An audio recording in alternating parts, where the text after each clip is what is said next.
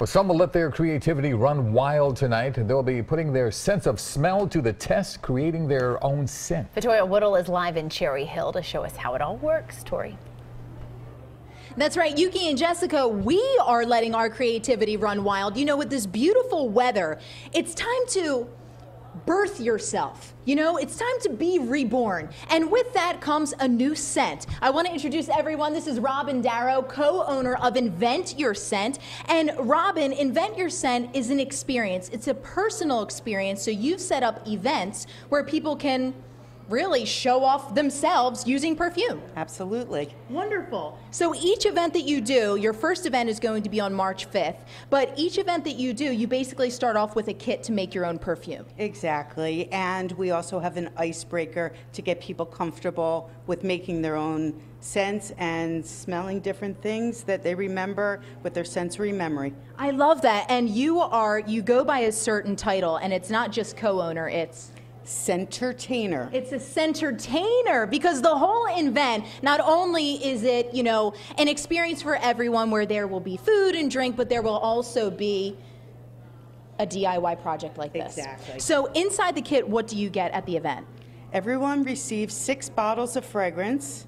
They receive an atomizer bottle once they've decided what fragrances they're choosing, where they'll blend and make their own custom fragrance, and a recipe card so they can remember what it is they mix together. I love that. And we even have a cheat sheet for people how to make their own fragrance, little tips like if your nose is overwhelmed, smell your sleeve. Coffee is a fallacy, actually. You smell something neutral that doesn't have any fragrance to reinvigorate your nose. Well, you know what I love about this? You get these 6 bottles in one set. So you don't even have to fill up the bottle with, you know, your first go around. You can just let that breathe and simmer. I actually chose 2 scents, which was, I believe, the wildflowers, which I'm more of a floral gal, and then also the cherry blossom. So once you decide on what scent you want, and each event you have different scents, right? The final touch after you mix it up is, what do you do?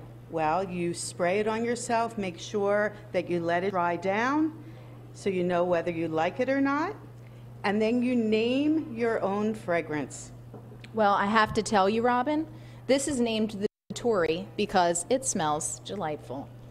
I'm hoping that that reflects my personality, Robin. I know we just met, but hopefully. It's perfect.